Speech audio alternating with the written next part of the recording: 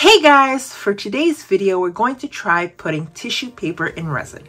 It's something that I've been wanting to try for a while now, and I'm also curious to see whether the tissue paper color will fade. If this is something that sparks your interest too, then please keep on watching. I have here this resin tray mold that I bought off of Amazon. It's from Lrisy Resin and it seems like a good size. It's not too big or too small, it's just the size of Montreal.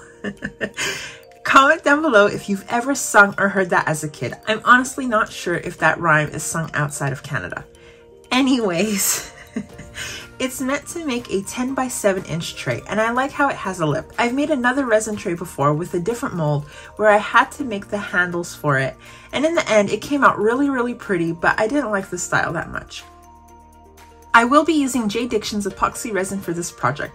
It's another resin I've come by that once cured, it's nice and solid, there's no bendiness to it, which if you're making a resin tray, it's a must.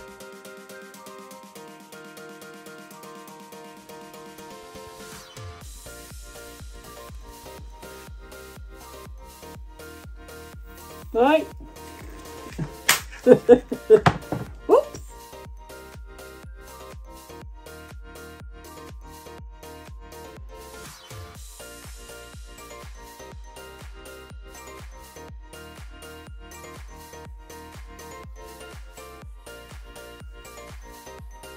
The first step I did in making the tray was I mixed up some white resin for the lip of the tray. White goes with every color palette, just like black, but I thought black would be a little too dark for the colors of the tissue paper that I'm using, and that's what I wanted to pop out, the colors of the tissue paper.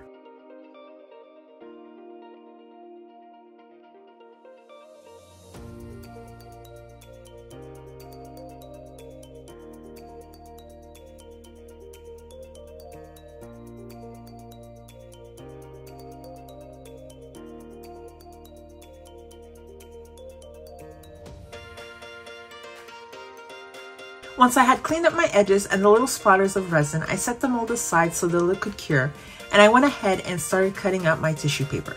I used the guillotine, which made cutting the paper so much faster and more even, but it was also kind of easy to grip.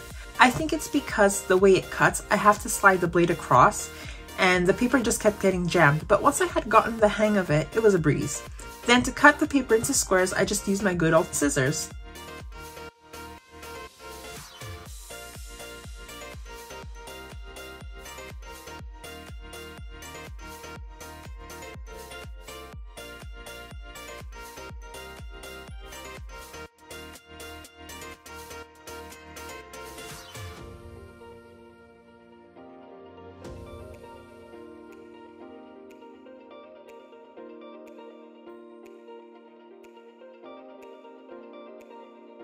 Before I started placing down the tissue paper, I quickly put down some translucent holographic glitter on the mold itself. I just wanted to give the tray a little extra detail and give it a little bit more sparkle. Then it was time to put down the tissue paper. Now, I'm not going to lie, putting down the tissue paper was the hardest part of this process.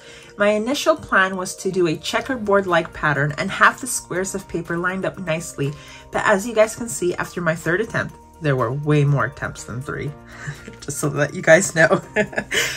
It just wasn't working, and I just had to let it go and just randomly started putting down the tissue paper. The reason it wasn't working was because, for starters, my tissue paper squares weren't fully even. They were all cut the same thickness, but I didn't get an even length when I cut them with the scissors. And then also the littlest breeze of air or the littlest nudge with my fingers, the papers would just move. But in the end, I do think this tray turned out really great. Randomly placing the papers down looks cool.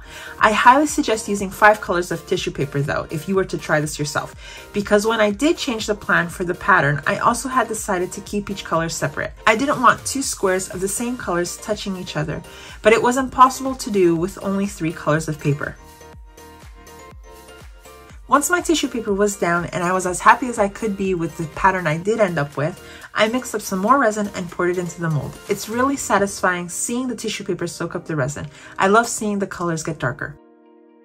One really interesting thing that did happen was being able to feel the texture of the paper through my silicone tool as I was removing the air bubbles. You guys will see that part in just a moment, but as I was pushing the air bubbles up and out of the resin, the tissue paper felt rough and gritty. Surprisingly, it also felt somewhat thick.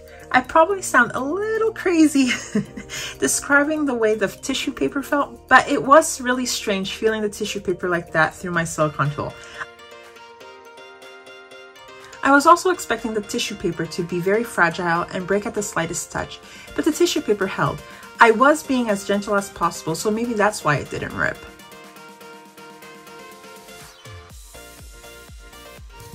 It's now the next day and I can demold the resin tray.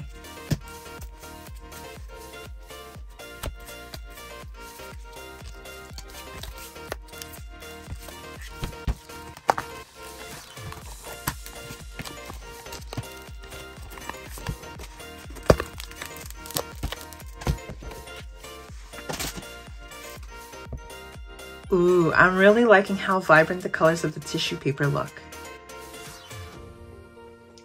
There are quite a few air bubble cavities here, here, here, but not to worry, we can easily mix up a small batch of resin, which we'll do in just a moment, and dome the inside of the tray, and these cavities will disappear, just like magic.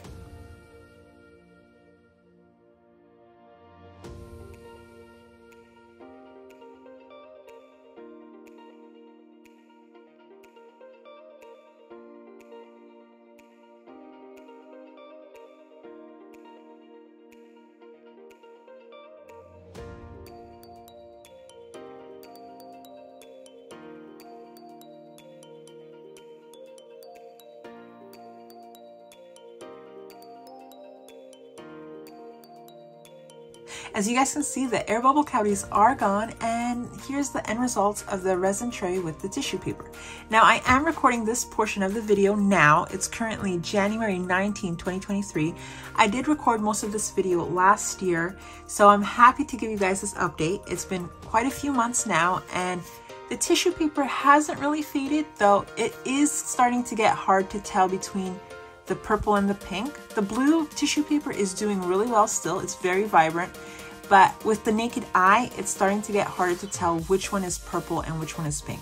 Funny enough, on my camera screen, I can still tell that that's the purple one and then that's the pink tissue paper. But yeah, with the naked eye and depending on the light settings, it's getting harder and harder to differentiate which one's which. I'm also happy to report that the resin hasn't yellowed yet. If it does look yellow, it's just the colors messing with my phone. It's throwing off the white balance. And yeah, be sure to comment down below if this is something you guys will try. If you guys will try putting tissue paper in resin.